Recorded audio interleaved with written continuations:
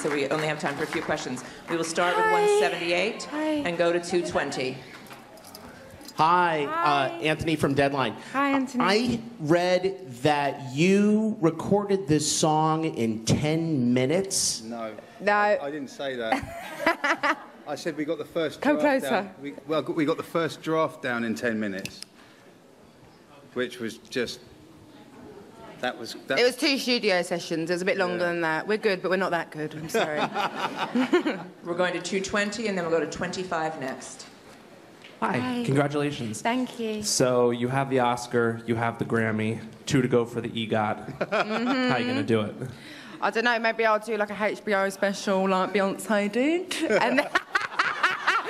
And then Tony, I'm not so sure. Like maybe one day, maybe someone might want to do a musical. Oh no, it's not really my kind of thing, a musical, no offence. But yeah. We're going to 25 and then back to 165. Hi Adele, congratulations. Thank you. Bunte Magazine Germany. You recently paid Robbie Williams a visit, and I just wanted to know whether you're planning a musical project together. I don't think so. We're just enjoying being parents together, really. His little girl's only 3 weeks older, really, than my son. So it is a lot of fun, and he's, you know, he's very much a pro at it, and we just discuss how to stay out of the limelight, if anything, unfortunately.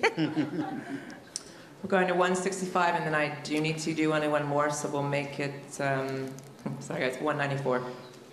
Hi Adele, congratulations. Emma from BBC News. Hi.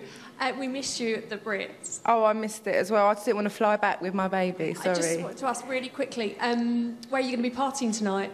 I don't know. I think I might go to the Vanity Fair party, because that'd be quite nice. But I've got to get up at 6, so...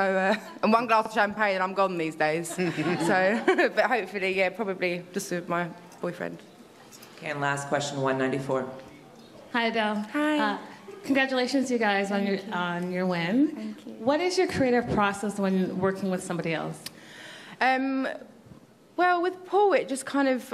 Normally I go in with an idea, and you have an idea ready for me as well, and we normally just kind of throw them at each other, and then something happens, which is certainly what happened with Skyfall, Rolling in the Deep, all the other songs we've done as well.